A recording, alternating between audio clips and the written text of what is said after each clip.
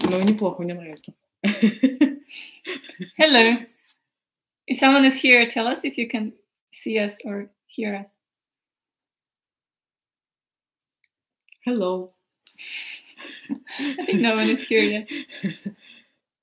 I don't know. This is 4 people, I think. Oh, hey, Dennis. Hello. That's my co-author. Hello, Dennis. Nice to meet you, Olga. Okay, so we will start in 3 minutes as promised, and we just check that our beautiful surroundings are here. Okay, good. Although this was a mathematical pillow. Oh, really? Yes, look. Whereas we have some polyhedra on it. That's why I thought maybe it can be inside. Okay, great. Hey. Hello. Oh, people are coming. It's like starting a party, but you don't have to clean the apartment afterwards. Oh, hi. Добрый день.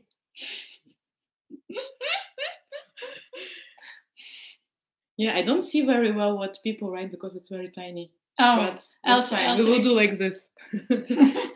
I mean, I'll be taking a look at what people are writing. Thank you. Can we push this? Oh, yeah. Does it work then? Well, better than nothing. So if we were really popular, then there would be so many people that they would be writing greetings from Australia, greetings from Nicaragua, and other things. But so far, I think every country is represented by one person, so they write from themselves.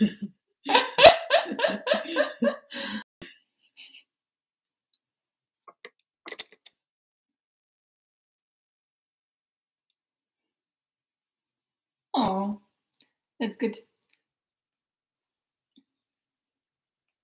Okay, we'll start in a minute. Meanwhile, if you have any questions that you want us to discuss, so we will be talking about various popularizations of mathematics. And if you have any questions or topics you want us to discuss, feel free to write in the chat. I prepared some questions that I thought would be good to discuss, but we are happy to get inputs from you too. Yes, and also stories, and maybe if you have some stories of outreach to share, or experience from the side of a person who did outreach or who received outreach as well. I think it also can be interesting. So if while we're talking you have something to share, please do write. I'll be secretly reading. So my plan is that Olga will be talking and I'll be reading what you're writing because I have done little outreach. Okay. My parents are writing us that we look pretty good. Thank you. Thank you. That's important. We have to thank you for Mura looking pretty good, and let's thank my parents for me looking pretty good. Okay. Okay. I think let's wait. We'll wait one last minute and then start. We promise. That's it. Yes. We're just on time, Swiss time. Oh, and we have a hope. So Olga has a very cute-looking cat. She's more of a bobcat instead, not really like a usual cute cat. What do you mean by bobcat? I think she looks more serious and quite scary. So there's a chance that she joins us at some point. Yes, she can give a serious look, but she is also tender inside. Yes, she is. I mean, metaphorically speaking. Okay. Yeah, I also have a lot to say against Math Olympics. That's an interesting stuff. Maybe I should not be talking about it. Interesting. We can have a debate because I can say some good also about Math Olympics. Also bad, but many things. Okay, maybe later. So I think we don't want to make you wait any longer. So let us start.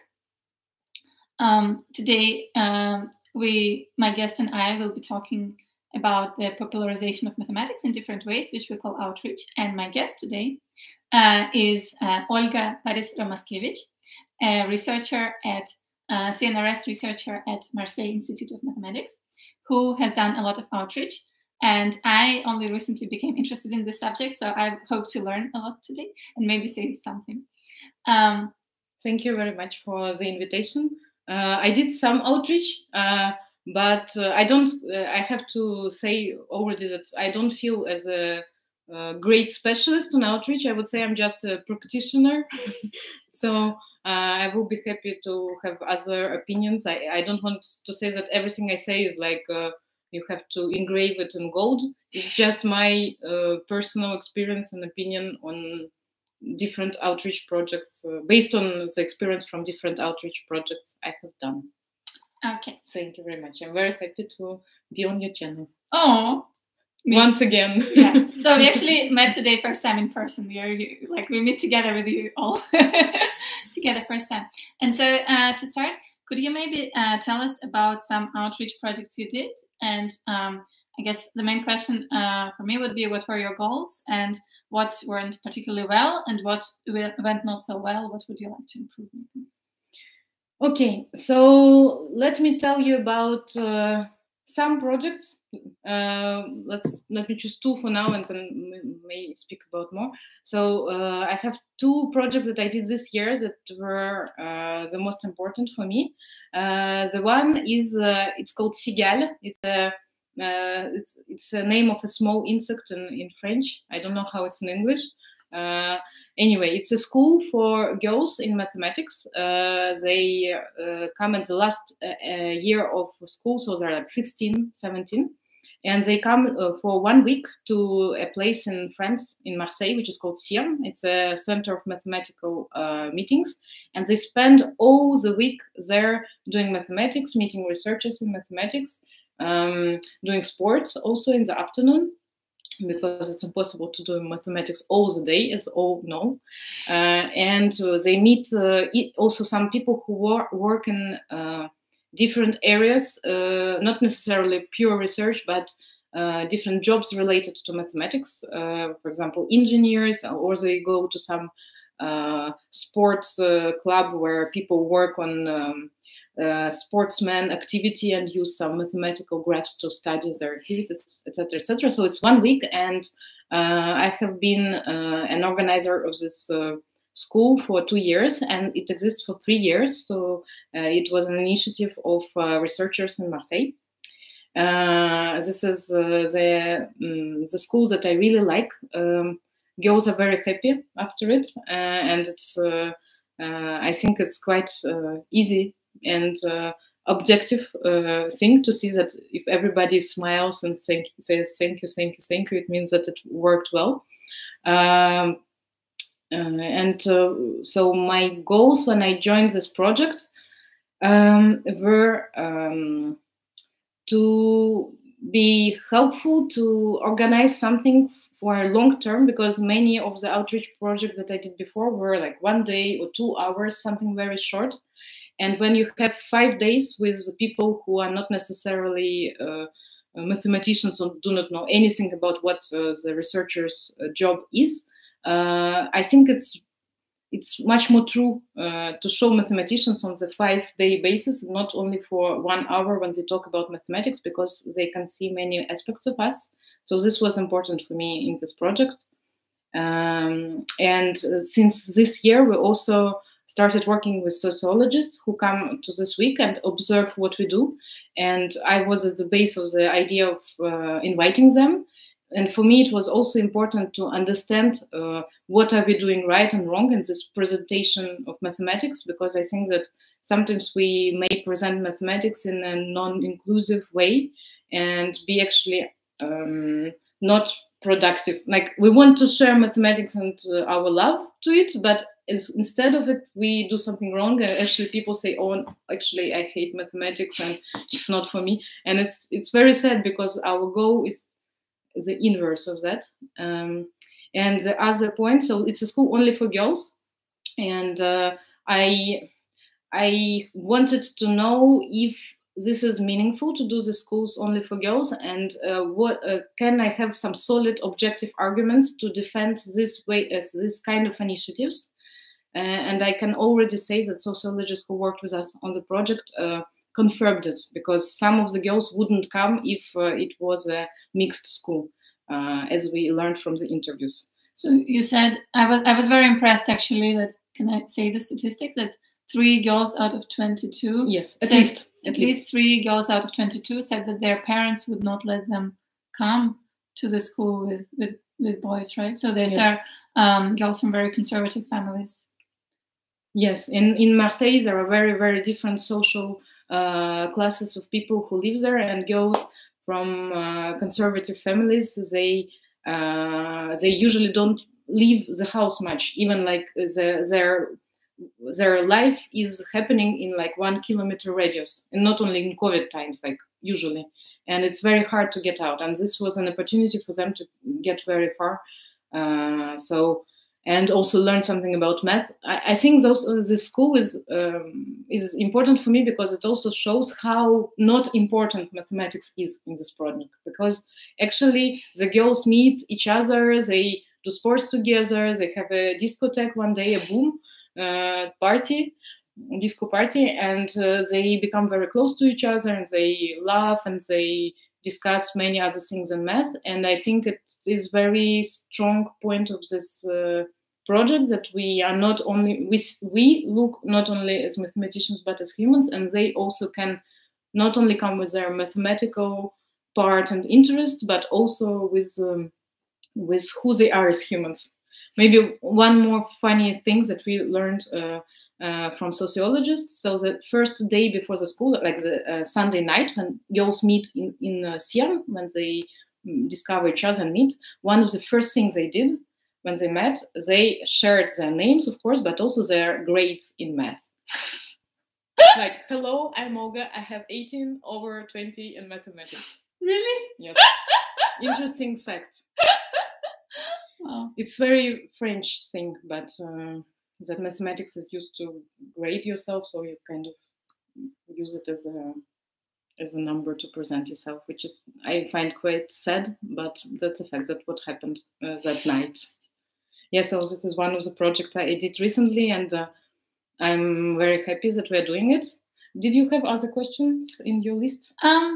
Yeah, so I mean, I think you said what your goals were and what went well. Maybe what would you like to improve, or what you saw? Maybe did you learn from the sociologists that we do something in the wrong way as our attempts to do outreach? Yeah, so the school was in October, and sociologists need time to learn everything, but there were some things that Clémence Pironnet, who is a sociologist on this project, said.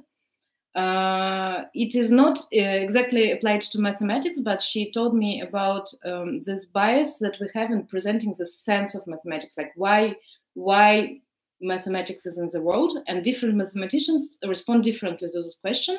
There are many, many ways to respond.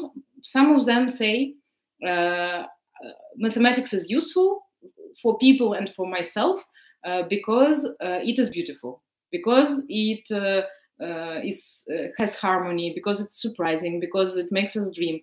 Things which are quite abstract. And there are other people who would say mathematics is useful because you can apply it in different domains of science. You can build things with it, you can connect people with it, etc. And these two ways of presenting seem, from the sociological point of view, to correlate with social class of a person who is speaking about it. And I found it quite interesting, also from the didactical point of view, because in this week, in the beginning of the week, we present different problems on which girls can work. They choose a problem on which they want to work, and they make groups. And the problems we present the problems we like, and we think that will be interesting to study. And some of these problems kind of have the taste of mathematics, which goes in one way, and some in another way. And it's very interesting to see what girls choose what problem. So it's kind of, if our social class was related to the mathematics we like, which is quite scary. But so it's what I'm saying about mathematics now, it's more a sociological hypothesis than a fact, but that's what we are trying also to explore in this project. And if something of that is true, it can be also interesting how we as mathematicians present mathematics, what other values we transfer with it. Like, I often hear that mathematics is abstract and that doesn't have to do with humans failures and something like that. But it seems that it's the inverse that happens, probably. Interesting. There's a question: how old were the girls, and what was the level? So the girls are 16. It's an age in France when they have to choose. The system, French education system, is changing very lots of times. But this is the time that they have to choose the specialization in school. Like, for example, some would choose to do more mathematics, some would choose to stop doing mathematics. So it's a very important time. And they also, it's like they have 1 more year before they choose in which universities to go or not to do university studies at all. So for us, it's a very important moment to speak with them about mathematics, but also about opportunities mathematics gives, not only being a researcher in mathematics, but in general. And the level of mathematics, so we give them problems that they can understand. For example, let me tell you one example of the problem. So you take a piano and you want to put it in the room so that it enters the room. So the question is how big the piano can be, what is the form of the room, whatever. And the basic start is you have a square and you need to put the, for example, the equilateral triangle of the biggest area inside. What is the area of the triangle? And then you can go build on this question and go further. And many problems are like this, that you have a basic problem, which is already not as easy for 16-year-old person. But then you can go further and further and they can play with it. So the level of mathematics for me is just such that you can access it and then go in the directions you want. Yeah, you start from a triangular piano and then go from there. So yes. I'd also like to share something. My main outreach project is this YouTube channel, which is going so great that, I mean, when I'm posting the videos, it's going so great that I cannot complain about anything, or at least it's going much better than I could possibly expect.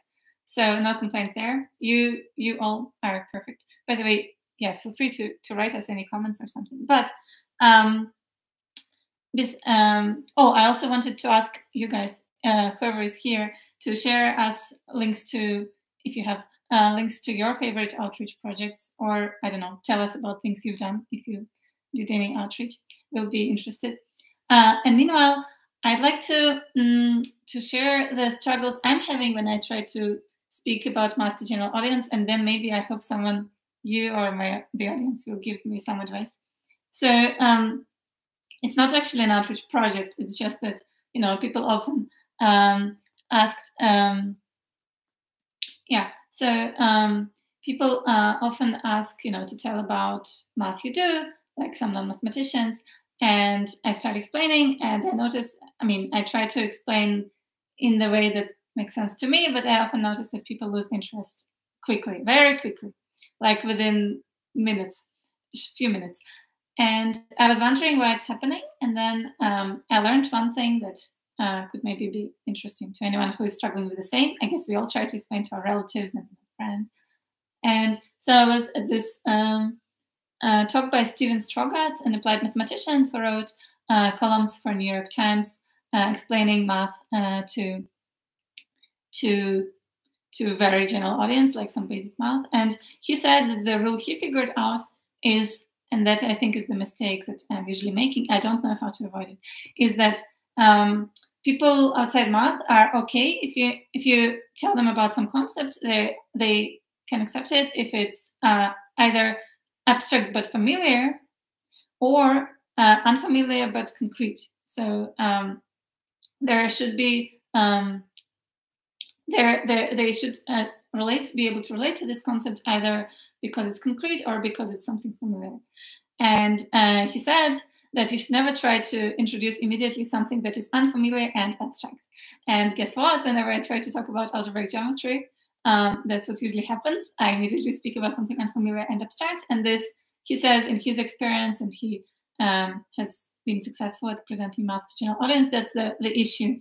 And so I don't yet know how to get around this issue, but yeah, if you have more advice, please let me know. And maybe, how to talk about abstract math without quite like facing this obstacle. However, one thing I did learn also from journalism, which I tried to apply recently, and I think this does make sense, and it's another mistake we often make, is that so in journalism there is a rule, well, sort of a moral rule that one text should communicate one idea or one main thought, that you shouldn't try to, in a short text, to communicate many different things at once, like focus on one thing. And I tried in my in short presentations to focus just on one thing, and I think this works. And also recently, so I've been working on a secret project that I don't want to tell you much about yet, but at least it helped me to see how other mathematicians, when asked to tell just about one thing, do struggle with it, because we are so used when talking within mathematics to talk about all the different concepts and subjects at once, because they're very interrelated. However, when talking to general audience, I guess it's important to be able to somehow throw to focus just on one thing, and then maybe say it has connections, but not give people an impression that if they understood something, they get immediately lost when we talk about other things. Yeah, so you gave us two good pieces of advice. Not say unfamiliar and abstract at one time, and not tell more than one thing at a time. Yeah, but I'm curious if anyone has more advice, or if I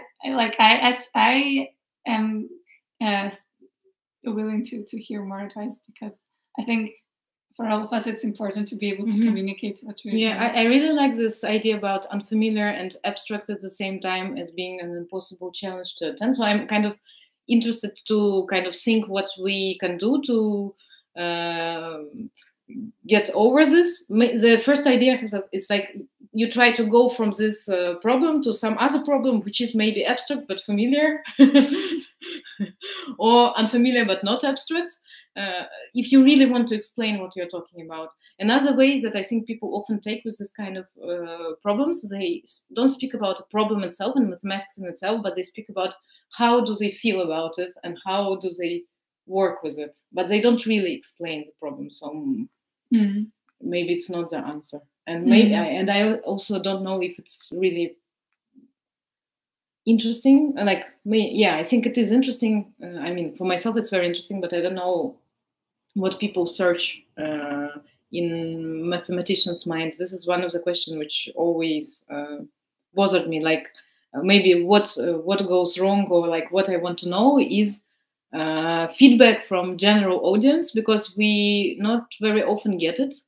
What was successful, what wasn't, where did I lost somebody? A sincere answer to that is so valuable, but it's very hard to find a way to ask the question. Steven Strogatz in his talk said that while he was writing the columns for New York Times, people could also write comments, and he was too sensitive to read the comments, so he asked his wife to read the comments and tell him in a nicer form the feedback he was getting. Because at some point when he did the unfamiliar and abstract, people got quite pissed.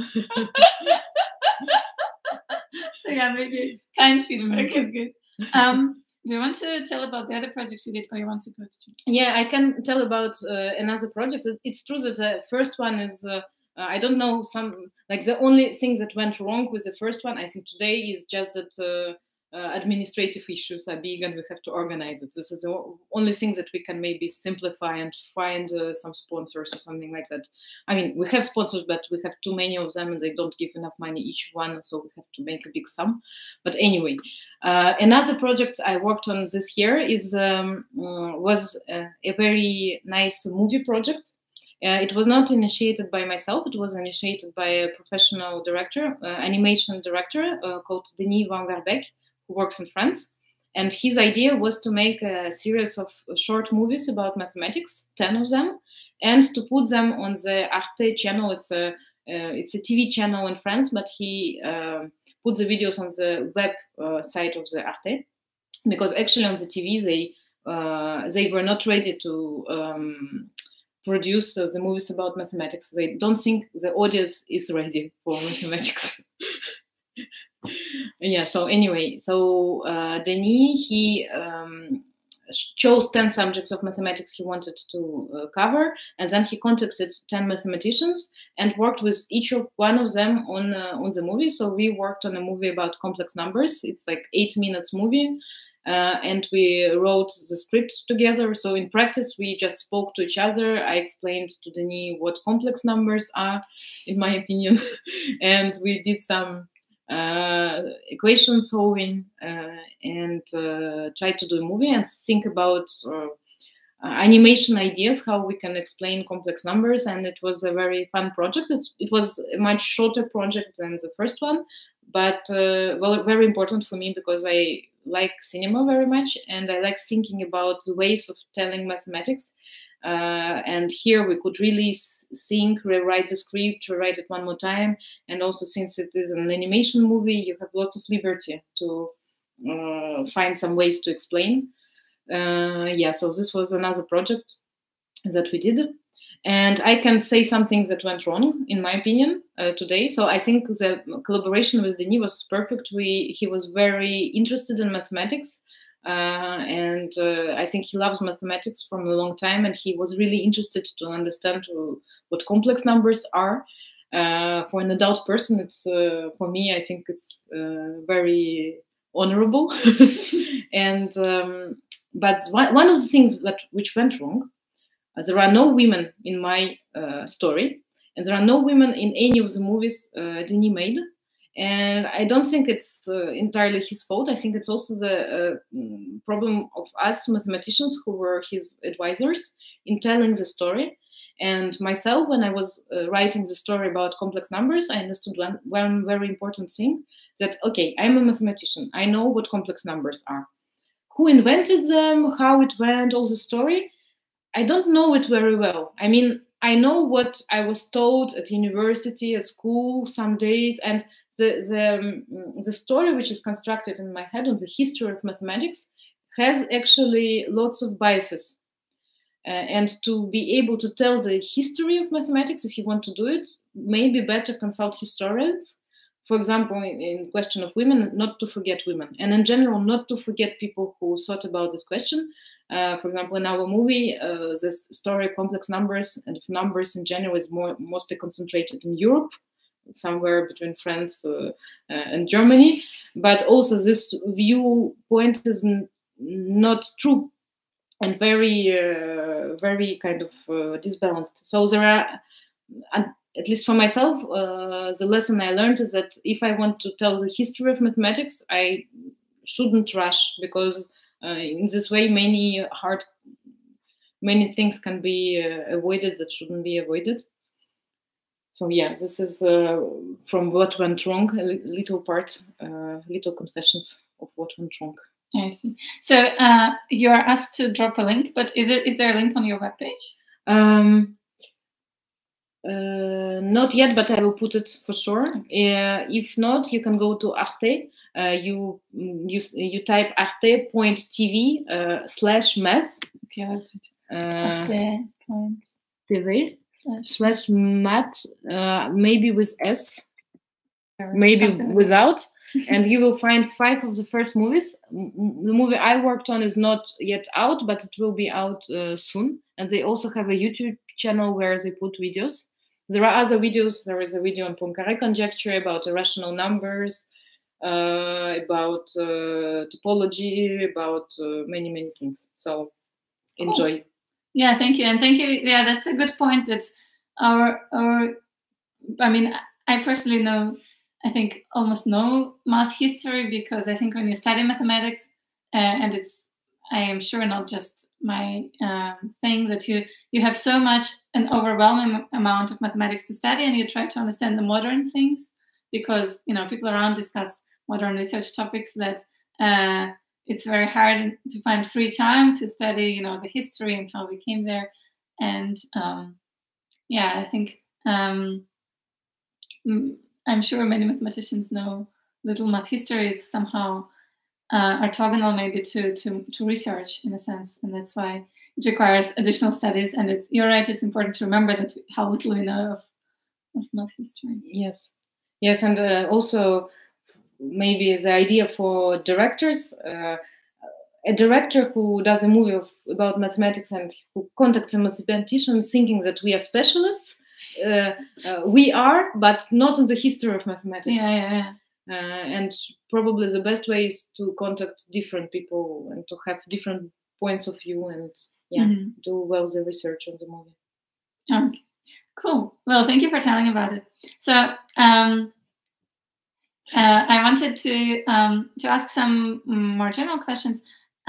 So my first question would be, and feel free to ask more questions.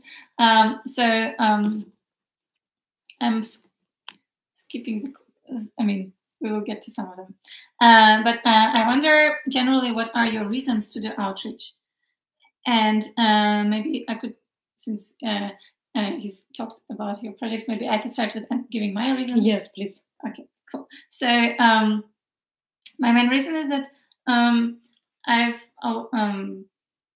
spent a lot of time thinking about it, and it took me a while to finally formulate that while math is great and I love math, but also I love people. And there are a few things that make me even happier than seeing people getting excited by something I'm doing or giving them. And so I finally formulated my goal as to give people joy by means of math. And so for me, outreach is anything that is within that concept. And okay, there are also, of course, more different parts of outreach, but whatever satisfies that goal sounds like outreach to me. And it's really great, when you can share something you're passionate about and make people happy. I mean, what can be better, right? But also, besides personal joy that one gets, I think my impression is that mathematics has a giant potential for giving people both joy and pain. And somehow the second, the latter has been used so well everywhere. Like starting from early in school, somehow the potential of math to give pain is wonderfully realized. And just like it's one of the most successful projects that humanity has ever taken. Yeah. Whereas the potential to give joy, I think, is so under realized in so many ways that there is just, whatever one does, I think works up to an extent, because it's just so the comparison of what has been done in this and the comparison of what math can give, I think, is very so there's a lot of space. Can I interrupt you, because this thought, it's true, I agree. At the same time, when you say that mathematics has been not used enough to give joy, but at the same moment, I think that there are I believe that people love mathematics, like by default. But the thing is that sometimes they enjoy something, and actually there is a mathematical component in it, but it's just there is nobody who would come and say, actually, it's mathematics that you like. Like there is this part which is mathematics, just people don't recognize mathematics and things they like, because we don't get used to this seeing the mathematics in things we do. I think mathematics is giving joy to people, but it's just not getting enough recognition. Interesting. Do you have an example in mind? I don't know, people who like puzzles, or people who like understanding how, I don't know, they try to do a sofa from many different points, and they don't understand how it works, and they try like this and they try like this, and they find the way, and they're like, it solved some simple topological problem, and they're like super happy, but actually they did math. Or people are observing something on, like people who cook, who are great cooks, usually they kind of observe, make many different experiences, and they find some good proportions. Yeah, you can say it's more chemistry than mathematics, but there are sometimes these little tricks people find that can be very close to mathematics, or just also people use a lot of physics when they cook that they also don't realize. Yes, yes, and children, when they speak and when they ask questions, many of these questions are actually mathematical questions. I think like why are there more trees than birches, or something like this, or I don't know. There are sometimes questions which are actually just mathematical questions, and yeah. I also wanted to mention that for me, like doing some outreach project has very pleasant side effects that I didn't they were not my goals, but I'm very happy to see them. For example, so I was just now at a research program where I announced my secret project that I hope will see in a couple months. But I asked everyone who wants to participate in it as a research program. And while relatively few people have participated, everyone was discussing it every day. So every lunch we had with colleagues became much better for me, because at least part of the lunch was talking about something I can, relate to. And I think it gave a new interesting topic for our conversation. And it was wonderful because, often when people from different continents and different backgrounds meet, things they can discuss are like new COVID restrictions and as a main topic besides math. And so now we had something else to talk about. That was wonderful. But okay, so these are like my side effects. But so what are your reasons? Yeah, there is a song like 16 Reasons Why I Love You. Anyway, so why I love outreach. So yeah, I think there are also two clusters of reasons for me. Like one is my personal interest in it, and second, like why I think it is really useful for the community and for the society. So my personal reasons are, I think the first one is quite close to something you also mentioned. As I wrote in my notebook, there is so much more in life than math, and I do not want to forget it. So for me, outreach helps doing this, because when you do outreach as a mathematician, you see how people are, like, you meet people who are not necessarily knowing math or just did it in school and forgot since then, and they have very rich and interesting lives, and they survive without zero mathematics in it, and they're fine.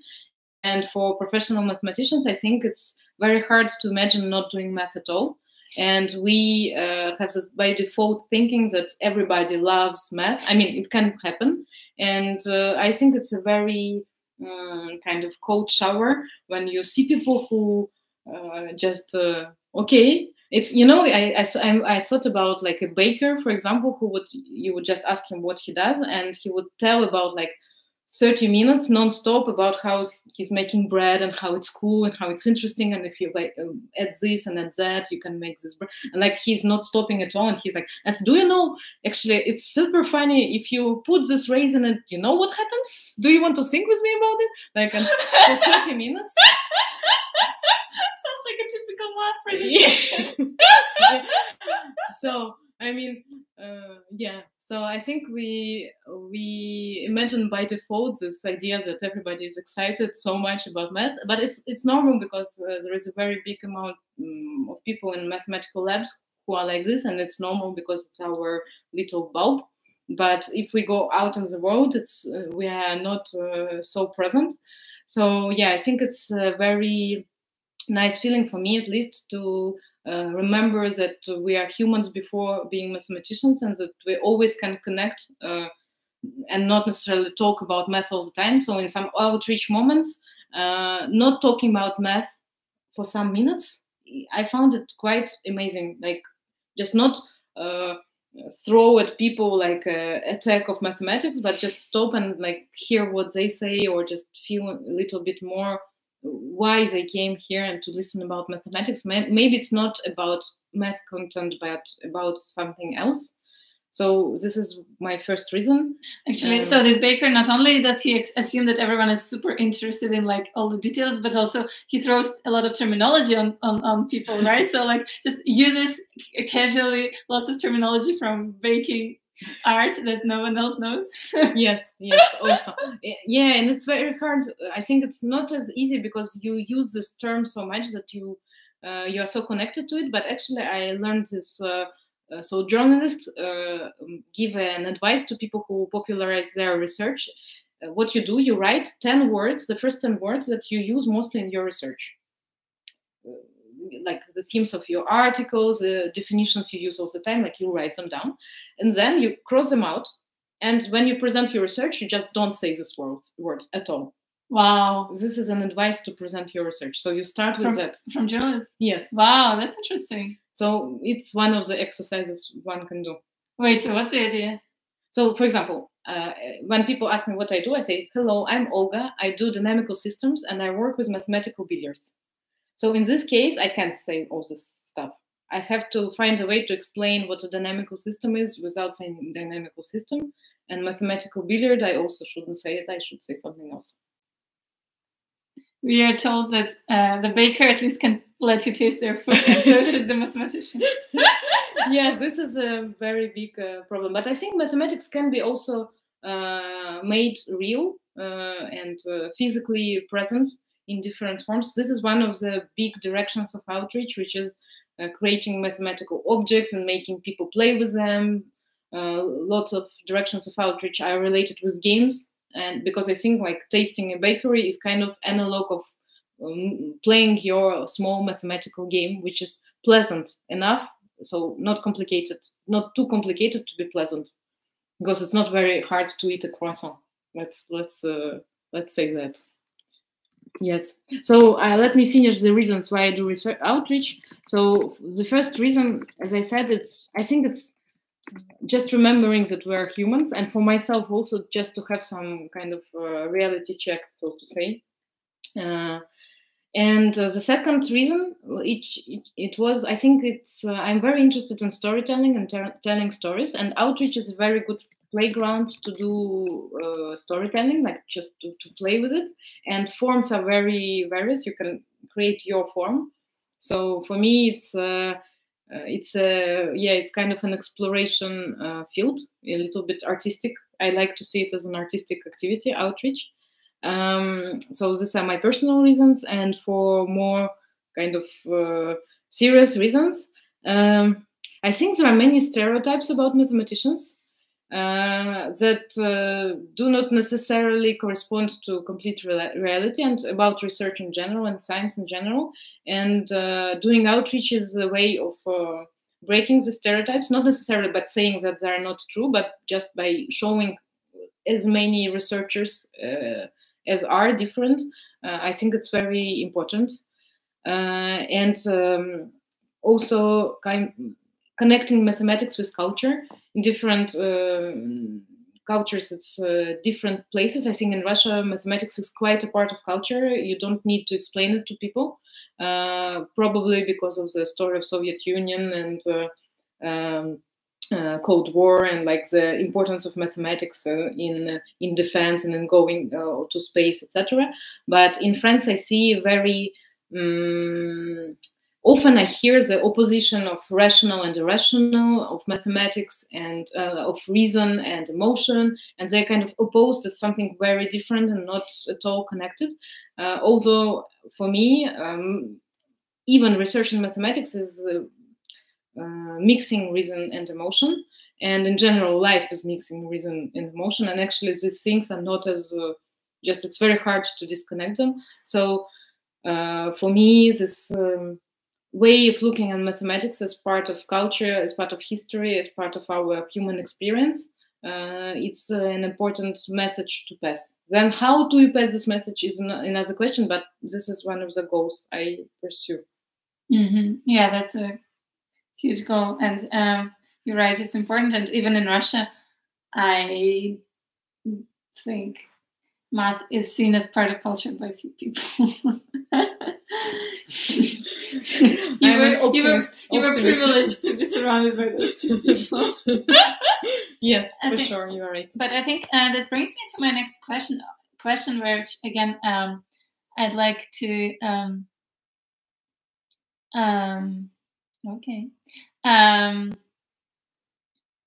which I'd like to answer related to what you were saying before, and then I wonder about your answers too. So I wonder, what do you think is missing in the existing outreach, or as much as we know?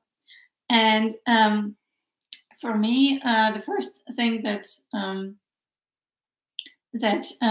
is missing, and I'd like to add it, or I mean, I haven't met it in the existing, say, math museums and such, and I would like to add it, is to share the process of doing math rather than its results.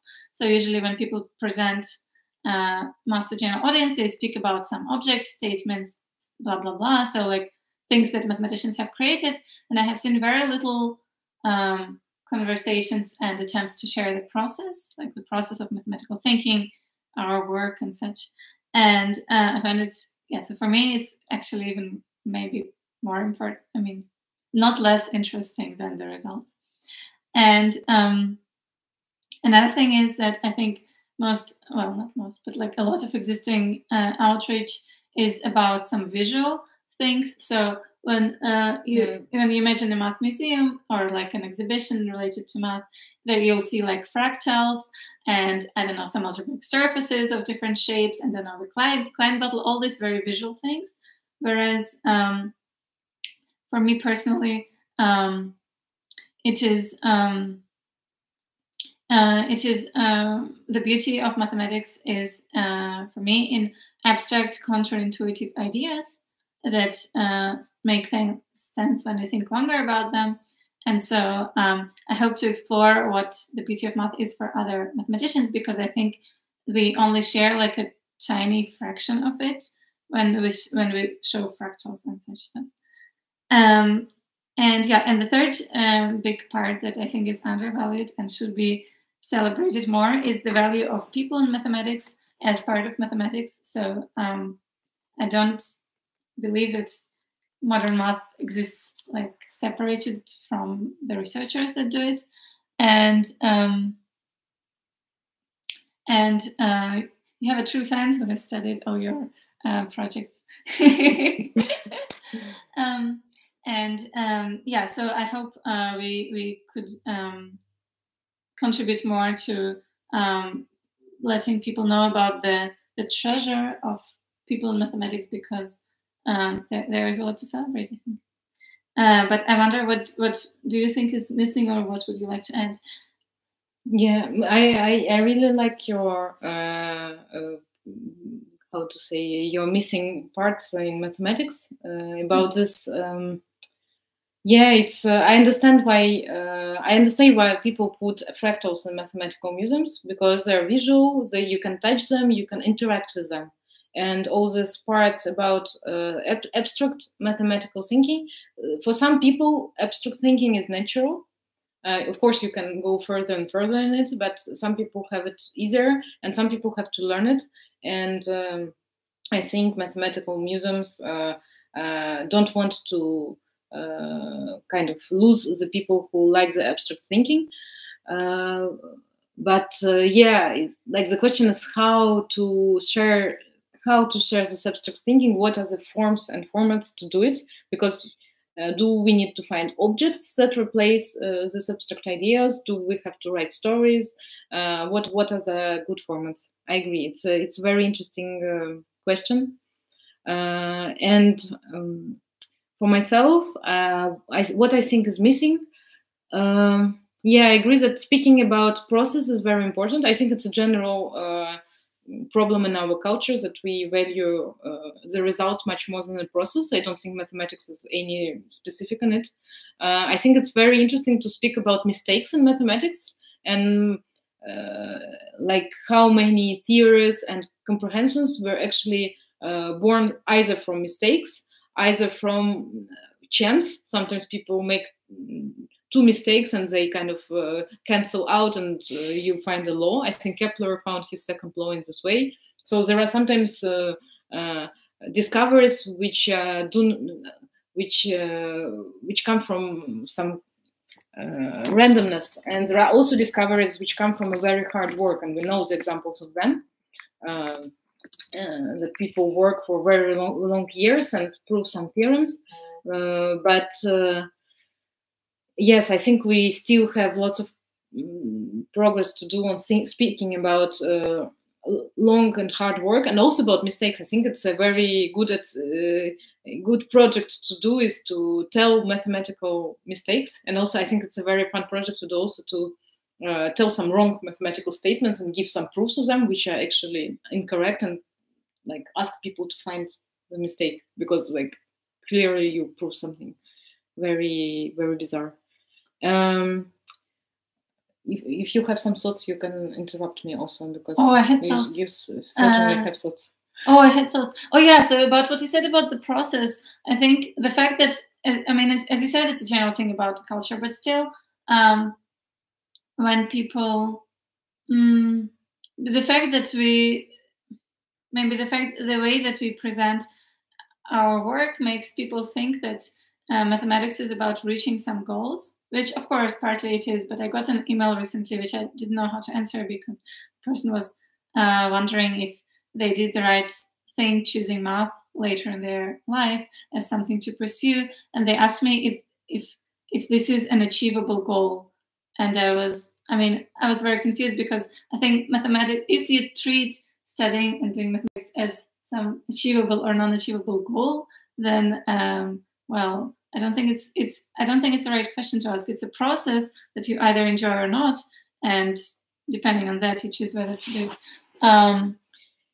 But will there be many people that? So that's a good question. That's a very good question, by the way. Whether there will be people to listen about this stuff. Well, I think one of the hardest thing about doing outreach is actually understanding who is your target audience and what their requests are. And we will have to figure it out. So I can use my YouTube channel to look at the likes and views to see what people are more and less interested in. And actually, the statistics is surprising for me. Often something I thought would be so interesting, people don't pay any attention, and the other way around.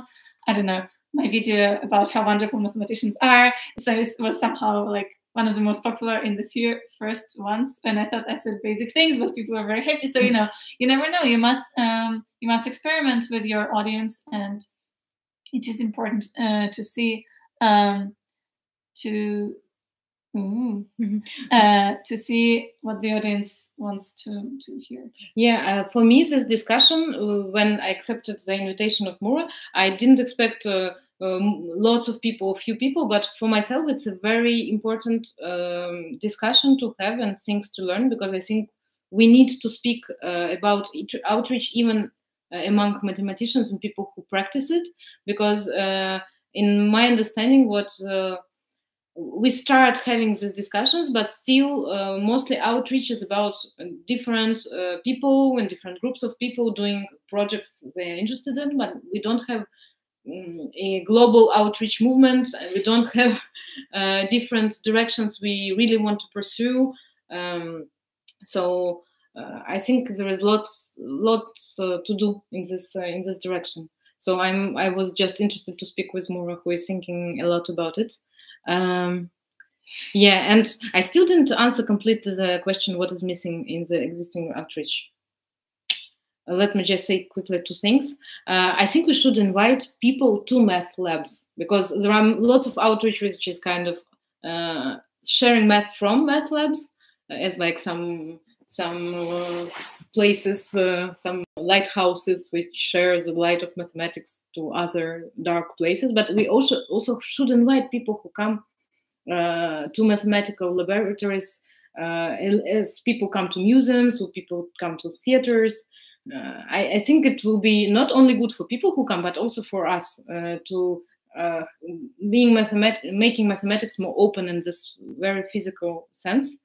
And yeah, I think the third point for me, what is missing is active thinking about formats and discussing what are the goals of mathematical outreach. What do we want to do? Okay, it's sharing mathematics with general public, but why are we doing it? What are our concrete goals? I think sometimes they are not even conscious, and yeah, I think this is missing actually. What we are doing now is missing in a larger scale. So like having a bigger idea of why we are doing it. Yes. Yeah, that's true, because I think people do separate small projects and they don't sum up to Yes, at least maybe there is a discussion somewhere about the subjects, but for now I haven't participated in it. I will be very happy. Yeah. So I wonderfully said how important it is to take your target audience in mind, and then I ignored half of your questions. So let me get to two. So there were two questions on the topic that I did not want to discuss. However, if two of you are interested, that's perhaps something we should talk about. So we are asked about Math Olympiads, because in some parts of the world, in particular in Russia, where we come from, Math Olympiads are like the main entrance to mathematics. So one question is whether it should be as popular as now because students get depressed. Yes, I think so. And leave math because they cannot perform. And another question was, yeah, again, like whether one can be successful in math if they didn't do so well in Olympiads. I think that was a question. So what's your, I mean, I should warn you in advance, I have a very negative opinion about doing math Olympiads. So maybe you should say something positive. So let me tell you about my experience with this so the second question is it necessary to be able to be good at Olympiads problems to be able to produce quality research papers in the future? Okay, so yeah, what is quality research paper? It's really hard. Okay, so let me just tell you how, what is my experience with mathematical Olympiads. So for sure, I was already in the mathematical world because my parents are mathematics teachers. And they said to me, Olga, there is this math Olympiad, so you can go if you want. Or they just, so I had the knowledge that they exist. And I went to the mathematical Olympiad. I would have my chocolate for one day. I would solve problems. So for me, it was not stressful. I wouldn't solve much actually, but I would just think about math problems, eat chocolate. That's all. I think the first Olympiads I didn't win anything. I mean, I think once I got some kind of diploma, honorable diploma, like you don't have first, second, nor third place, but you solved something, so you get this little diploma. So for me, it was actually, it felt like a celebration because there were many students. There were like hundreds of them. So I felt like, oh, there are so many children that like mathematics. It's cool. It was also in the Moscow State University in a very big, beautiful building. The lunch, I think, was free. I mean, for me, it was just funny. You know, great girl, you just like appreciate the chocolates and the lunches. But I mean, yes, you're at 10 or 11 years old. Of course, you just appreciate nice atmosphere and good food, right? So, I mean, I didn't change much since then. But anyway, yes. So, and then I never went to all Russian Olympiad. So, of course, today there are very, very big levels. So you kind of work on the level of your borough, and then you go to the city, and then you go to the region, and then you go to the all Russian Olympiad, and then you go to the international Olympiad, and sometimes you don't go somewhere because you don't succeed, and it's very competitional, and like the further you advance, the more you have to work, and it's really hard work. People go to camps and they solve problems all the day, etc. So I never went even to the All Russian Olympiads. I won the second prize at Moscow Olympiad tournament like the last year of my school, and it was very good because I didn't have to pass the exams in the university, so I was very happy. But I think I just worked on Olympiad. Okay, it's not as an exam, but there is something about just learning how to solve this kind of problems. So it's actually just hard work. But yeah, I can't say that it influenced in a big way the way I relate to mathematics. So I think that was not too much in it, and I was not too out of it. But I think that many of my friends participated in All Russian Olympiad. My sister participated in it, and I see the things that, okay, there is your relationship to mathematics, but there is also the group of people you see around you who are passionate about mathematics, who want to solve problems. And it can be a good way to connect, to make friendships. It can also be stressful, I agree. It can also be stressful. And of course, it may create and use this competitive spirit, etc. I agree. So it depends, I think, on people who surround you and on the intention that the people who guide you have. I also can say that I met recently people from Kazan. For example, Lyudmila Lazareva, who is responsible for Olympiad movement in Kazan, and she's working with children from 7, 8 years old to solve mathematical problems. And she says that the competition is not necessarily bad for young children because they are motivated to win at the second, but then they don't need a diploma. They okay, diploma, I don't need it. They just want, in the moment, they are kind of motivated. Okay, this team solved this problem, this team solved, okay, let's solve it. They are very simple beings in some sense, and it's motivating to have problems to solve. So I think, yes, there are probably the caveats and the problems that you can get by doing Olympiads, but it can also be a very big school of life. And I think you can say about any important activity which will take lots of your time, this thing. So for me, there are also good sides of Olympiads. But please tell me what you think. Yeah, so I think actually my hate speech towards Olympiads does not contradict at all what you're saying, because I agree that for kids who are not non-stop, like who are not trained 24 hours a day to do Math Olympiads, it can be just like a fun activity to come once a year, eat a chocolate. But unfortunately, why I am so negative about Math Olympiads is because I was personally traumatized at the university by people who performed very well at Math Olympiads, because it made them feel as if they were smarter than everyone else, and did not need to respect people who didn't do so well at Math Olympiads. And B, just, okay, ignore my trauma. For them, I saw how they burn out in the undergrad, because they have spent so much time in middle school and high school doing math and like being forced to do math.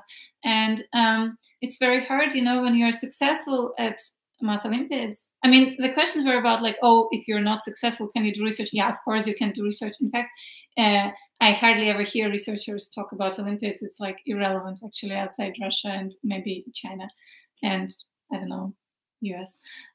But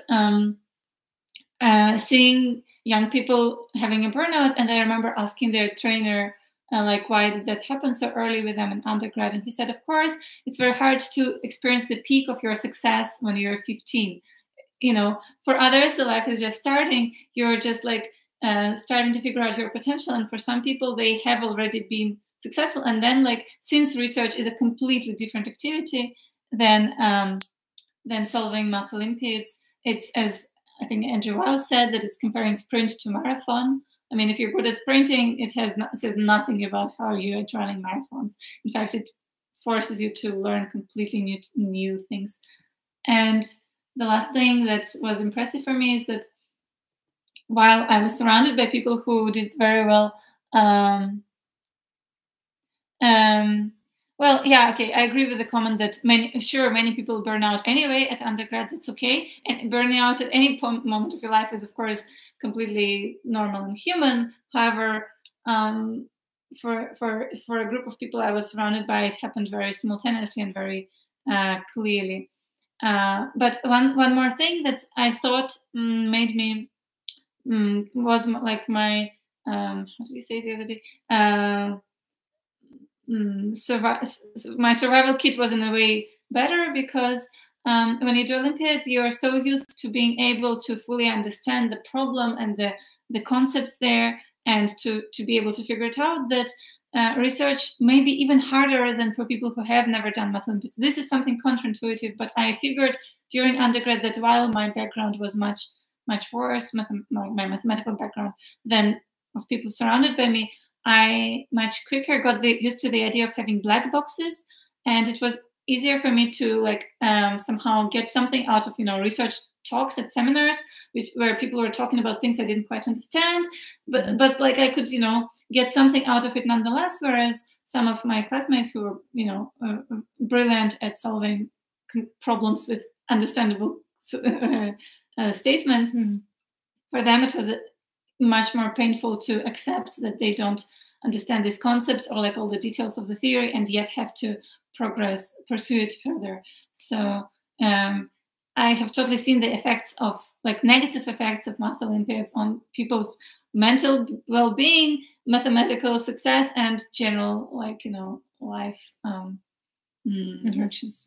But these are very special people who are trained to be absolutely brilliant at Math Olympiads, who had IMO medals and such. So this is very different from just like going and having fun, have fun. So and the answer about being depressed, well, I don't know if you have kids or you see kids who do the Olympics too much and get depressed, well, take them out of it.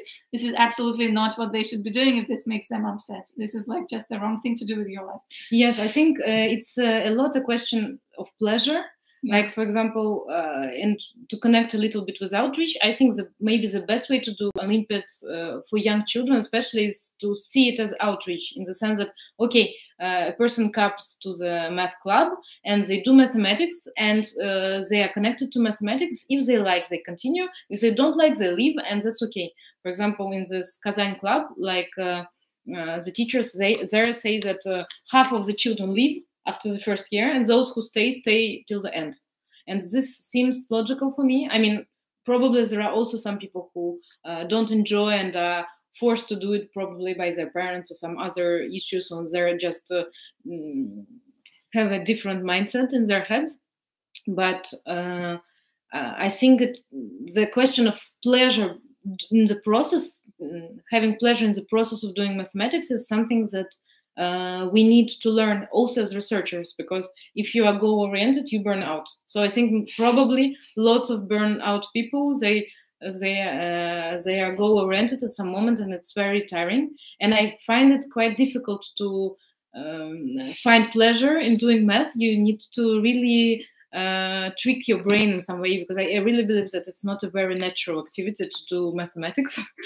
So we need to, at least for me, I don't feel it's very natural, but I'm interested, so I'm trying to kind of find the ways. But yeah, I think it's very important to find pleasure from problem solving, and I think we have it in us, but on a long-term basis, it's a work to do, and it's for sure psychological component in math is very important. Yes, but yeah. I also like how we speak about they who get burnout, like as if it's completely not about different us. people, not about us.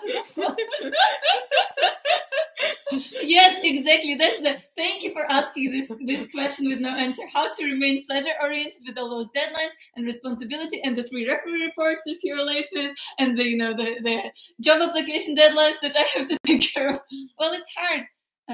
Actually, the next video I want to make is about my trick. How to, like, I was feeling like writing job applications in the last 2 months, and this takes a lot of time and effort, and it's something that is not maybe meant to be pleasant, but I had my trick, and I'll share it in the next video. And the trick was to finally follow Ina's advice from the first interview and purchase the book The Art and Craft of Problem Solving, and go start your day with solving some problems for kids, which are fun, and read that book, which is great.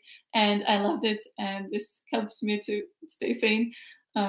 Yeah, you should find your ways. That's hard. Yeah, this is a cool way to deal with it. I think the answer is to, at least for me, to get back to the why I'm here and why I'm doing mathematics. And if for you it's for the joy of mathematics, yeah, you have to go back to the problems which are joyful enough and not difficult enough. For me, it's also about sharing with people who are mathematicians, and if I feel there are many deadlines and things like that, I just go to some mathematical friends and do some math with them. I remember one time I was like, oh my God, I have to organize this and that, and I had very not much time, and I was like, okay, I just go to my collaborator and I say to him, let's speak about math. And it was very nice for me at the moment. So I think we have time. I do this every day with some of my collaborators. Yes, I think it's the best way to speak about mathematics. Yeah. But also, there are of course different ways. For example, a friend of mine told me that for him, what helps him to, so there are questions like how to remain pleasure-oriented, how to find pleasure. So he said what helps him is to do research projects with undergraduate students. So to come up with problems to work with them, because he said undergrads don't yet have all this referee papers deadline and worries about your papers not being accepted to journals and such. And he said it reminds him of the pleasure aspect and helps to connect with it, which I thought was a very cool thing. I've never done that, maybe in the future. But yeah. Yeah, I agree. I had a master's student last year and now have a PhD student. And I think it's also very nice to work with people who are younger than you, because I feel I have some experience, just from the way of working with maths that I can share, which seems very useful to them. And they have all this energy to think about a problem. So it's a very nice way also to not feel the pressure on working on the problem, just sharing it with somebody who yeah, just sharing it with somebody who's younger and actually older than you, that works as well. Yeah. So yeah, I think there is no universal answer. Everyone has their own ways for sure. But I have one more question that, I mean, it's maybe you have mentioned something about it, but it's a question I really want to know an answer to. So how do you, when you do outreach, or in general when you talk to non-mathematicians, how do you make yourself and your work relatable? I think I try to be, the first thing is to not to speak too much about math. I already said it. I think it's important not to rush mathematics on people, and to wait for people to give time to people to find what is relatable. Like, I mean, it's their work, actually. It's the work of the person who listens to me to find how I'm relatable to them. But I need to give them time and maybe ask questions. This is one of the answers. Did I have some other answer? Let us see. It's a good question. It's already interesting. Yes, asking questions is interesting. Yeah, that's what I wrote. So yeah, not forget that people who are not mathematicians are not interested in math as I am. So I think this is the only thing. Yeah. Interesting. What do you think? So I also thought, I mean, I'm asking this because I think it's hard to make yourself relatable as a mathematician. And I have been told several times this year that I'm intimidating. And this has upset me a lot because I thought, I laugh all the time, I have curls, I'm so approachable. And then several people told me, you're intimidating. We have a guest coming. So and that what happens often is that when I can you come? Sorry, it's like we want the cat to join. Can you come? Yay. Oh my god! Oh no! Exactly. This is how my conversation happens.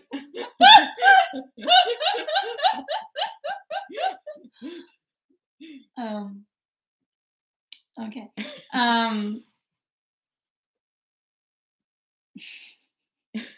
Cat, come. Okay. I was asked to let the guest speak, but I think it's a discussion, not an interview, so I want to talk myself as well. No, I think they think about the cat, actually. I'm not sure. Okay, the cat, sure. But yeah, so I just wanted to say that the problem that happens often is, okay, intimidating is one thing, but also people just don't, I feel strong disbelief once you start talking about why you do math or what, people immediately push away. And one thing that I started telling recently, and then sometimes I see the feeling of being relatable, is I started telling people that I think what I enjoy the most in math is storytelling. I tell them, I like stories. I like, telling stories about life, stories about math, listening to stories, stories are cool. And then people often say, oh, I love stories too. And so if you can convince people, well, I can convince people that for me math is about stories, then so far it's the only thing that worked for me. So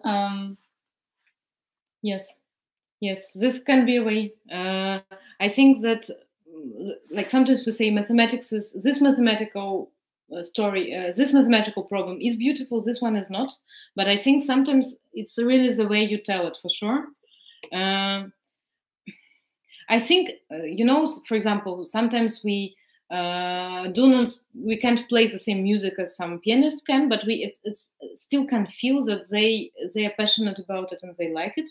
I think in mathematics already this step is important. Like, if you manage to speak about mathematics and people see that you like it, it's already, for me, something, because everybody likes something. So people see that you love mathematics, even if they don't understand what you speak about. This is, I think, is already valuable and relatable. And there is another thing, I think it's very touching in mathematicians, the problems that we can't explain. Sometimes we just can't explain what we do. but we try and like, and I have this. We did this movie actually about cutting a cake in French, and it's exactly this. So the setting was to do a movie in 48 hours with a director that you meet. So I met a director, and she asked me questions about what I do, and I had an idea of a mathematical problem to speak about in the movie, and I tried to explain her the problem, but she didn't understand. And so we did a movie about me struggling to cut a cake and do some flips on it. And like, this is a movie about a popularization struggle, outreach struggle, outreach in a much general way, just trying to explain to people what we do. And yeah, maybe the most important thing is to be able to express why mathematics is so important for us. Like, it's already for ourselves, like, why do we do it?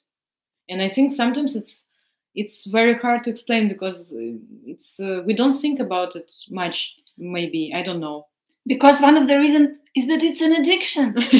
There is no, like, you can say all these abstract beautiful words and yet all of us feel bad when we don't do math for a long time. It's like it's a physical thing. But somehow people who do drugs are not asked to explain why do they do drugs. They're not asked to find abstract reasons for that. They're understood. Whereas, I mean, it's a reason, it's a valid reason.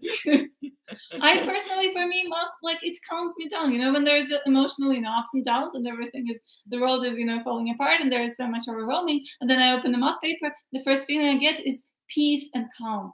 And this is something I physically need. Yeah, 5 minutes later, I'm upset that I don't understand that paper. I get frustrated and whatnot. But it's very, yeah, I think most of mathematicians experience physical things in their body when they do mathematics, which are left out of all the discussions about why we do math.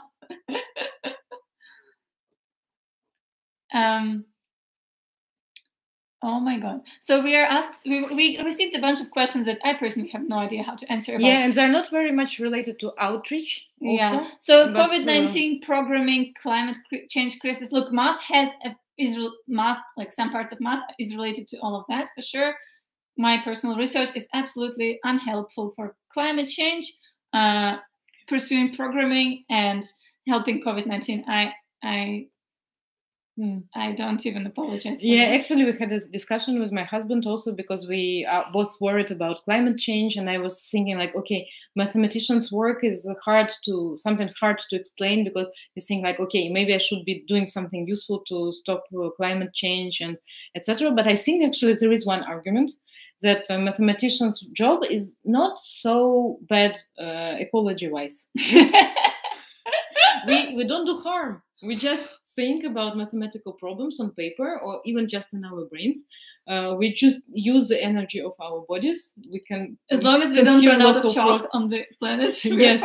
If there's no chalk left, it will be our fault. Yes. So I think we don't do much harm. It's like theater in some way. It's a way to connect with people. It's like dancing. It's very human activity which doesn't use much of the planet's energy. So for me, mathematics in this sense is quite good. We got a comment that we shouldn't use paper. I like since the beginning of pandemic, I got to use iPad instead of paper. So yeah, clear on that. I should say that. Yeah, I don't know. There was also some. Okay, that's a good. We will get back to outreach. Don't get us completely distracted. But yeah, you're right that like flying to conferences is not ecological, and currently the community is thinking about it. For example, there is a new initiative of organizing transcontinental conferences. It's a conference which takes place in 2 places, in Europe and in the US, so that people could reach it by train. There will be one in Bonn in Bonn and I think Canada or US, I forgot, in summer. So the community is trying to come up with ways to approach these questions. I can assure you that many mathematicians do think about climate change crisis, and so it's okay. Let me ask you something else. Yeah, so I wonder about if someone in the audience also has a question to that. What is your dream outreach project? What would you okay, so I have many, but yeah, I think the kind of the big boss of my dreams is okay, I tell you this, and like I'm telling it online, so I kind of feel be responsible to do it in my life. But I think I want to do a mathematical musical comedy because it really kind of responds to all my wishes about outreach, because it should be fun, it should be beautiful, it should be about mathematics, people should dance, sing, and all those things. Yes, so this is a big dream outreach project. Yes. Other than that, I would like to make some short films about mathematics, maybe about mathematical mistakes. I'm thinking about it very seriously since yesterday. This should be the title of this. Sorry. Yes, so yeah, that's for now. And what are your dream projects? Yeah, so I have to, yeah, so, oh no, nothing happened yesterday, but just the phrase I am thinking about it seriously since yesterday, I think summarizes well our... No, but actually we spoke together about things related to this, and I thought about this idea yesterday. Apparently. I don't remember already, yesterday was yesterday. But yeah, so for me, the two, so I thought a lot in the last months, which kind of projects would I like to do in the long term. And I think the two that are most interesting for me, and I hope to make them happen. One is, as I said, I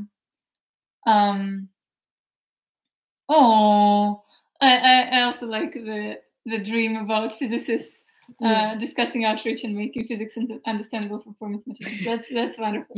I check +1. Yeah, so my dream number one is, as I said,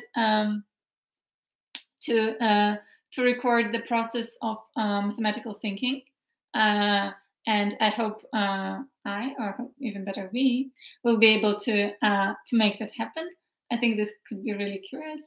And another thing that I want to do long term is to create a space where adult people can do math as a hobby. So for kids, there are, like math circles and this kind of things. Like I think in most countries there is some way for a kid who aspires to solve math problems to do it in some place with other kids. However, for adults, I think I have almost never heard of such a place where you could just like come, once a week as a hobby to solve some problems, to learn some beautiful math, or just enjoy with no competitivity involved, no career-related things involved, just for fun. So this is something I would like to give to the world, or to people who want it. About that, I have asked target audience, as in my friends, and a bunch of them expressed interest. So I want to do that eventually when I have a lot of time, no deadlines, all that, all that stuff. Yeah. So these are my dreams, and yeah, it's a wonderful dream. The second one, I think it's a wonderful dream. I had some experiences in my life, and people who are not related to mathematics, my friends, asked me about mathematics, and we spent like more than 1 hour doing math and discussing about math. It was not very, very extensive in my life, but each time it happened, it felt really like a dream. So if you manage to do it on a regular basis, like once per week, it will be amazing. Yeah. I don't know. We started receiving some weird comments that diminish the meaning of physics. I don't know what to do about that. Yeah, I should say that physicists know, I think, on average, much more math than mathematicians know physics. And there is a disbalance that is bad on our side. And it would be great if there would be a way to improve it. So there's in Switzerland there is this association, Swiss Map, which I am part of, I think. I was in the Swiss Map General meeting, and there was some physics. So MAP stands for math and physics. No, approximately, I think, slightly differently. But okay, it's all around math and physics and mathematical physics. And at that meeting, there were both mathematicians and physicists, and it was so there was a new initiative to try to like organize a seminar where we just explain to each other the words that the other ones hear a lot in talks, but would like to know what it really means. Yeah, so there is some effort in that direction, but yeah, I think there's a huge gap between the communities. And yeah, in Russia I heard about another initiative. It's not really physics, but engineering, and I really loved the idea. It's making students come. It was for children, but it may be done at any level, and people will do mathematics, but also will do engineering and like create some engineering things, like create mathematics with their hands, and like this is something between mathematics and physics which can be done on a younger level. But yes, I agree about mathematics and physics. I think Vladimir Arnold, Russian mathematician, had said that a mathematician who doesn't know physics has a disability. And yeah, I mean, it was a long time ago anyway. But that we need to know physics as mathematicians. That's what he wanted to say. And yeah, I don't know physics enough to answer the question, do you know physics? But there is a person. I'm actually, so cheers from Geneva. I'm actually going to Geneva tomorrow, so maybe I see you there.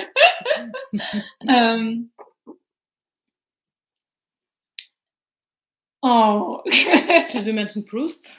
Yeah, totally. Because three of videos on my channel did mention Proust. It's your turn. Oh, I love Proust. I read him in French. I read À côté de chez Swann in French, and I loved it.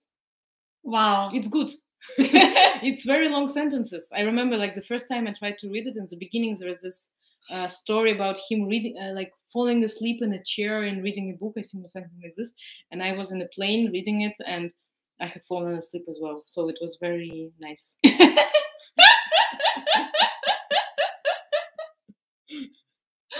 Yeah, but I think Proust is very. I don't remember exactly the citations of people who mentioned Proust on your channel, but Proust is he's speaking about thinking himself think, and I think mathematicians do it a lot as well. So that's probably why we like Proust. One of the reasons. Certainly. I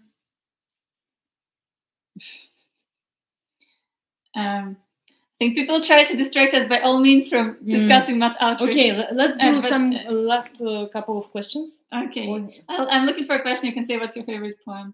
What's my favorite poem? Oh, I don't know. I'm Russian. I have many favorite poems. What's your favorite poem in English? My heart in the highlands wherever I go. It's a short version of this poem. I love it too. I was thinking you would say, actually, we walked today. So Ola lives in a suburb with very beautiful nature, and we walked through this forest. And and I was thinking that when you speak about all the projects you want to be doing, that your poem should be. The woods are lovely, dark and deep, but I have promises to keep. Miles to go before I sleep. Love this poem. Miles to go before I sleep. Oh, I love this poem as well. But the one you mentioned is also what my mom taught me. So this one is Frost, right? Yeah. Wonderful, very short, beautiful poem. Okay, so another question I wanted to ask is. I think this we discussed. So, would you like to, or have you already mentioned everything that are your personal struggles when you do outreach? My personal struggles. Let me think what I wrote. Okay, so the first point I wrote, I'm happy with outreach, but yeah. So one of the struggles I had. Sometimes it depends. So sometimes outreach project I do is completely created by myself, and I have more control on it. And sometimes I did some projects like going to schools, for example, speaking to children, or I was invited in some setting that already exists. And I think for me, I had many bad experiences when I was speaking to people who were in some sense forced to be there. For example, children in school who didn't decide that a mathematician will come speak to them, and they would be bored, they wouldn't be interested in listening to me. And I struggle with that because I think that mathematics shouldn't be forced on people as anything else. So I try to avoid from like 2 years ago, I tried to avoid this kind of outreach projects. You can say, okay, it's good in some sense because somebody there in the audience will still love mathematics and change their opinion on mathematics. But for me, there is too much of bad emotions that I live when I see people who are not interested in what I'm saying. So I try to avoid these things. Yeah, and another thing I already mentioned, I would love to actually know what people think about mathematical outreach. And the thing sometimes I hear that like people are happy to see somebody human speaking about math, and this is very nice. But I don't often get many questions about, okay, and then what is next about mathematics? Usually people ask much more general questions about mathematics. I don't know, does it mean that they're more interested in mathematicians than mathematics itself? For me, it's an open question. Yeah, maybe I have other struggles. Let me think about them. Why would I can tell you mine, yours? and I hope you can relate. I find it hard to find, you can see the title of this channel, but I personally find it hard to find a balance between research and outreach. And while I dream about pursuing both activities and finding that balance, I think both of them are very important for me, and I'd like to do both. However, both of these activities are very engaging, and I personally can be obsessed with both of them, which means that it's hard to find a balance. That's one thing, and the other thing is also, that's nothing. I just experienced it with my tiny outreach way, but I guess I understand it's a general thing, but still the fact that your ambitions are growing while you're doing something. So you learned to make interviews, and then you want to make the next thing, but people want you to keep doing interviews, and it's hard to keep up the balance between things that you found your target audience for, that wants you to do and is happy, and yet you personally want to grow and do other things. So that I have no idea how to find that balance either. Well, I hope there is one. Yeah, just to do different projects. Okay, but there's a question how to get started. Yeah, it's also a good question, but I relate a lot to the research outreach balance. For me, it's also a big question. Also inside the mathematical community and for myself. Yeah, if you do more outreach, you have less time for research. Although I think that, at least for me, doing outreach, I think, made me a better mathematician, because I can understand better how to explain things. I can verbalize things that I understand better. So I think it's, as in teaching mathematics, also doing outreach makes you a better mathematician, but you still have to find a balance of how much you do research and how much you do outreach. That's for sure. Actually, about explaining, I also noticed this effect. So I gave my first colloquium talk 2 weeks ago. Colloquium talk is something which you're very supposed to speak to a general mathematical audience, like not just to algebraic geometers, but also to people who do, PDEs and graph theory and whatnot. And this was the first time I had to do it, and I was quite scared. However, I tried to imagine that I'm talking to my YouTube audience, which is like 3,000 people I haven't met, who have some interest in mathematics. And I tried to prepare a talk with like that in mind, which was somehow more concrete for me than just like PDE people, because I never meet PDE people in real life. But I did get like comments and questions from my subscribers, and it went so well. I put effort into trying to be more relatable and making jokes and whatnot. People were so happy. I had like the whole evening of people thanking me. It was wonderful.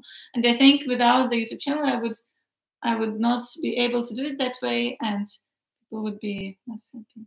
So how do we get started in doing math outreach? Oh, you just go for it.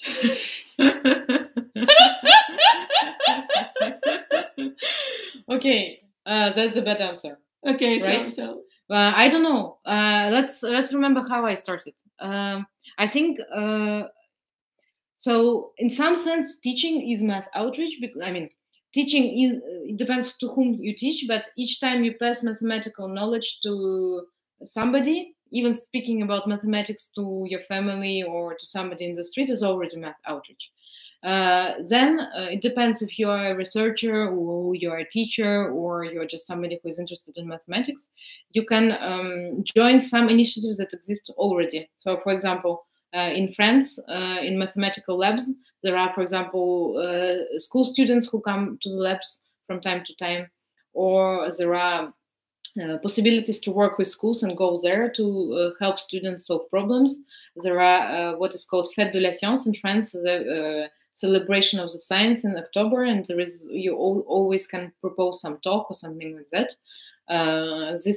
So usually you can ask people who do outreach to give you some ideas of what is already organized, and you can just join the team and not build your project from start. This is one of the ways. And another way is to build your project from start, as Muga did with your YouTube channel. So you just choose the thing you want to do. You find, you maybe ask some advice of people who did something close to it, or you just do it, and then you build on the first idea. I can say that I think I have grown as a popularizer of mathematics. In the beginning, I would make some talks, and then I would add some jokes to them, and then I would do some math clowning and math presentations. I loved your video. So if you can stalk on Olga and find a video where she has the math clown presentation, it's so adorable. I loved it. I will not post a link. You must. I mean, if you're really determined, you can possibly find it. Yeah, I think it was. Yeah, you can also. In math outreach, at least I like doing this. I do some different activities, for example, theater, and I like mixing the activity I do with mathematics. I think it's a very fun way to find new formats, like mixing clown with mathematics. If you dance, you can do a mathematical dance. If you make poems, you can do poems about mathematics. If you're a baker, you can make something which has a report with mathematics, etc. My most popular subscriber on YouTube is the guy who does songs that explain some mathematical rules and formulas. Wow. I forgot what's his name. That's unfortunate. Something with Fox. Well, he has many subscribers. People should know him in German. Yeah, but I think that outreach, we didn't give a definition of outreach, but in some way, for me, outreach is putting mathematics somewhere where there is not so much of it, on, like at least making it clear that it is there, or connecting, like pushing mathematics in some different areas, different places, different activities. I like doing math and art activities, but it also can be other ideas. Fuchs. Well, Fuchs is the fox in German. Thank you. Yeah, interesting. So, okay, after I gave the bad answer, I could give at least a couple of comments. That first, okay, when I said just go for it, I meant that, two things. First, the risk is very low. I mean, the worst thing that can possibly happen to you is that you will put some effort and some time into a project that few people will appreciate. But no one will get hurt, nothing bad will happen, and at least your family and close friends will appreciate because they love you, and no, like, you can do no harm by doing math outreach. That's a privilege, actually. In many other things people do, they have a risk of doing harm, and yeah, you could ask for feedback if it's not as popular as you'd like. So maybe but the basic advice that I think that people who do startups would give you, I think, is that don't put too much, try to test on a target audience, or on someone as soon as possible. So don't do this thing where you prepare a project for a year and then show it to the public. Minimize the time and effort you're spending without testing it and showing it to someone, and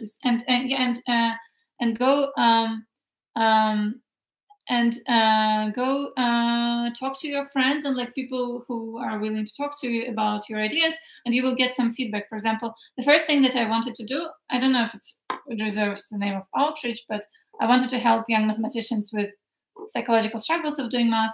So I had this plan. I thought it's a good idea to offer people to talk to me to young mathematicians about their psychological struggles. If they want to, I could listen, possibly relate in some way. And, I thought it could be a good thing because a lot of people struggle, especially during PhD.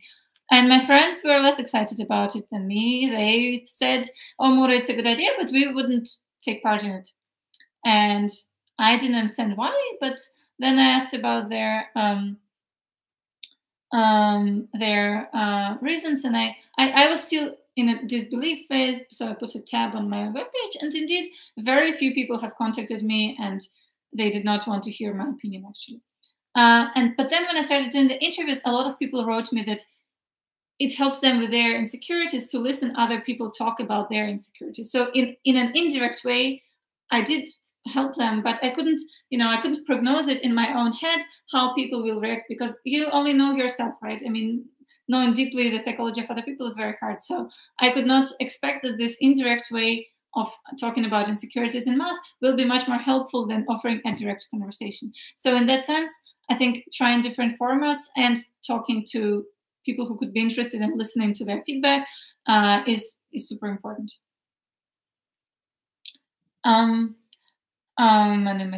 So I think I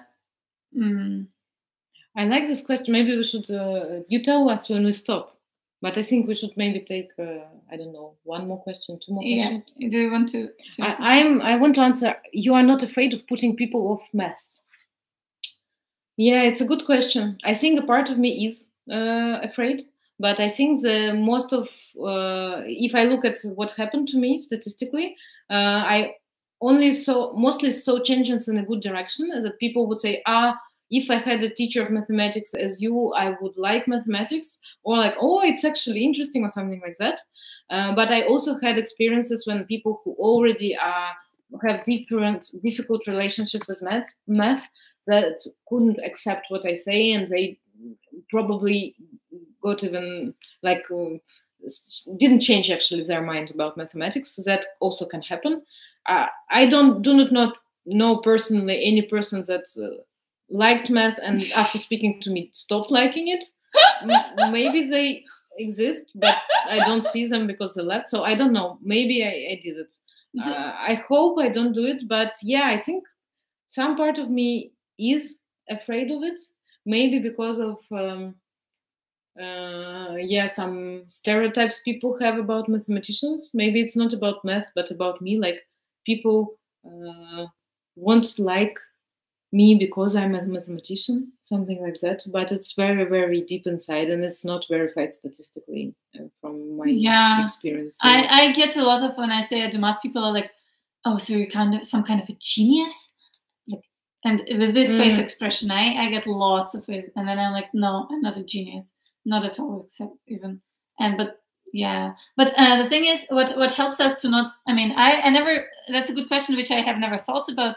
I've never suspected that I could put off anyone from math, because I believe that people who like math are addicted to it. And as you cannot put off anyone from taking drugs, or maybe I shouldn't be mentioning drugs in the YouTube. Anyway,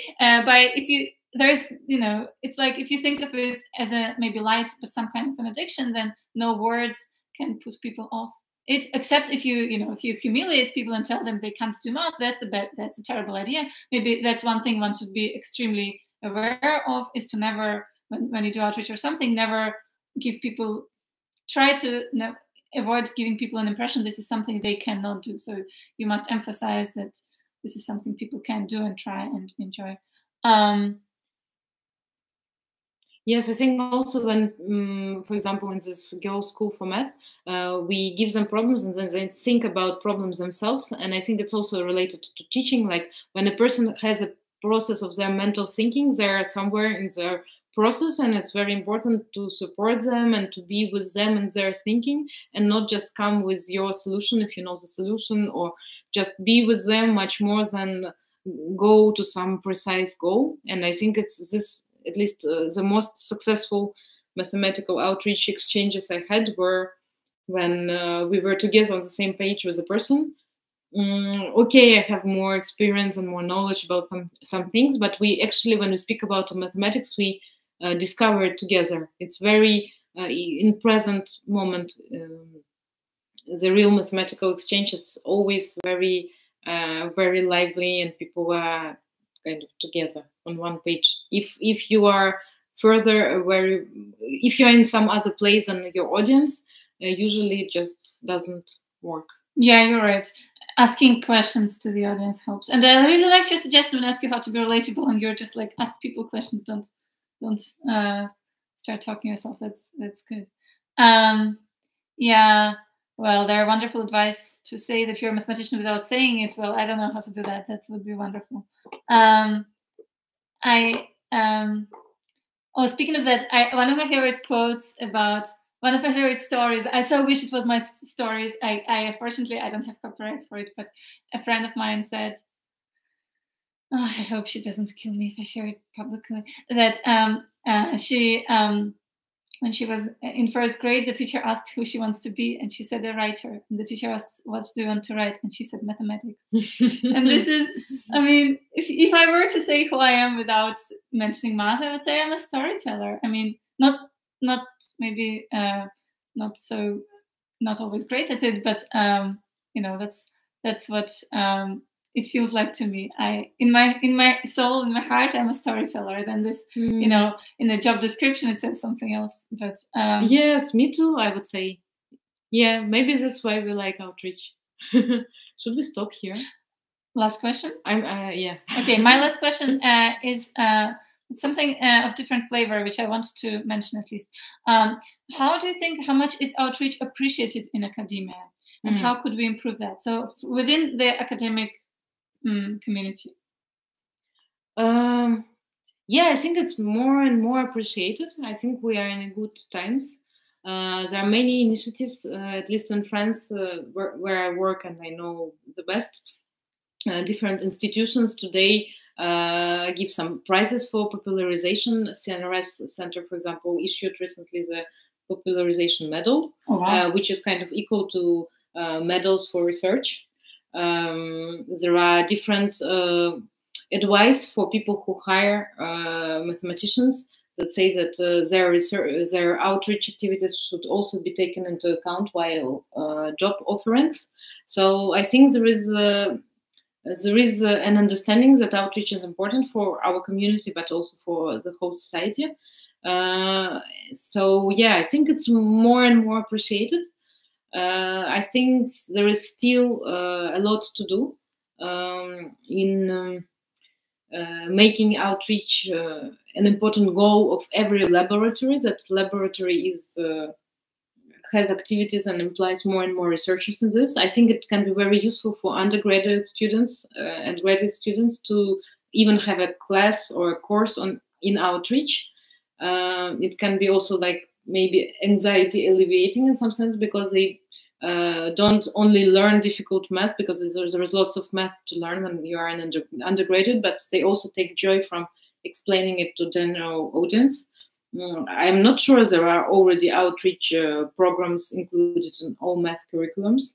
So these are the things that can be done.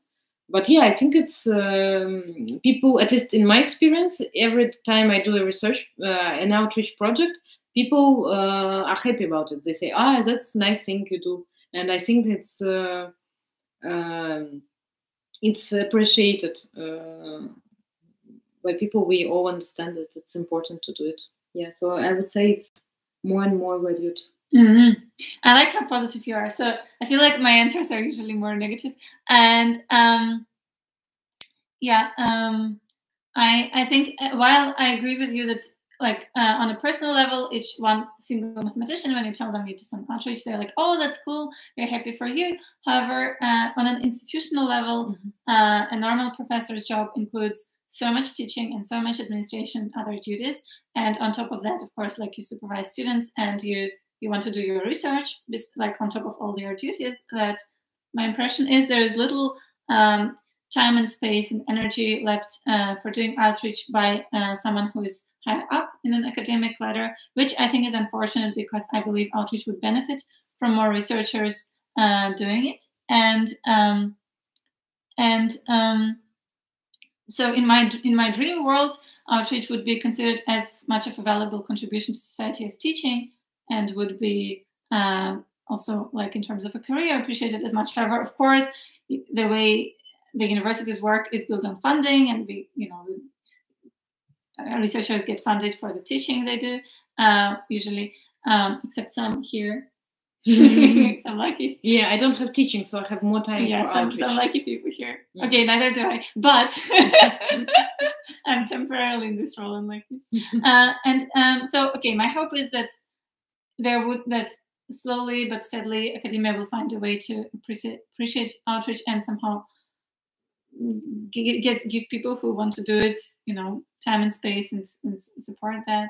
But I also have a suspicion, which is a speculation. I don't know of any statistics about it, but my suspicion is that while the academia is currently putting a lot of effort into increasing the diversity of people within academia, I think like bringing people from underrepresented communities, I suspect that if outreach would be part of the things you could do with math on a more normal scale, not just like some weird thing one person does, then since it involves other skills and other maybe parts of your brain than doing research, I imagine that it could diversify also the people within academia, or make some underrepresented minorities, people who leave academia because they're unhappy, make them happier and give them more space to express themselves. This is my suspicion. It's not based on any statistics.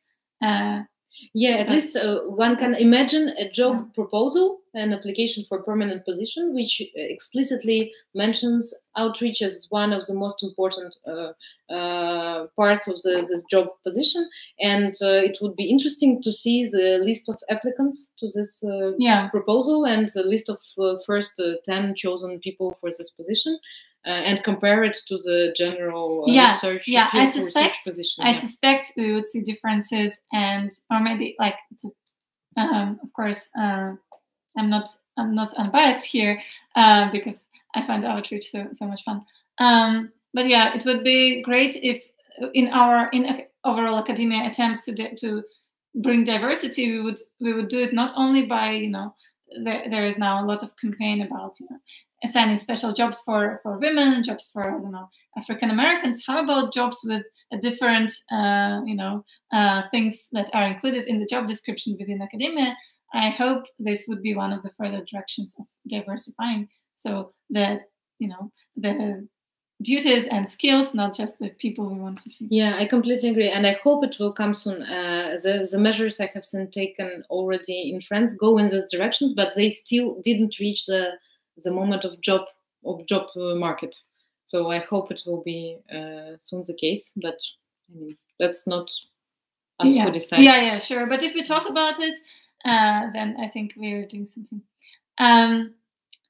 Yeah, so I think we should stop at some point, and it was really fun to chat to you. I hope we answered a bunch of questions. I'm sorry that we didn't answer all of them, but you also asked a lot of questions unrelated to outreach. Thanks to you guys for coming and for answering some of each other's questions.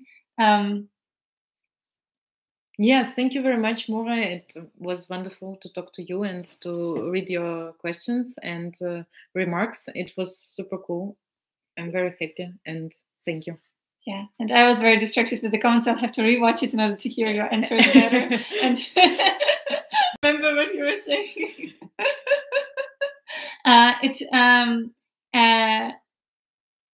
Oh, now I guess who you are. Well, great, Adina. I hope to see you on Monday or Tuesday. Yeah, the live stream will be recorded. If you missed anything and you enjoy listening to us, you're very welcome. We're always here. And bye-bye. Bye-bye. Thank you for coming. Kat says hello. Bye-bye. Okay, have fun. Have fun with math. Enjoy whatever you do math related, and remember to find pleasure in it.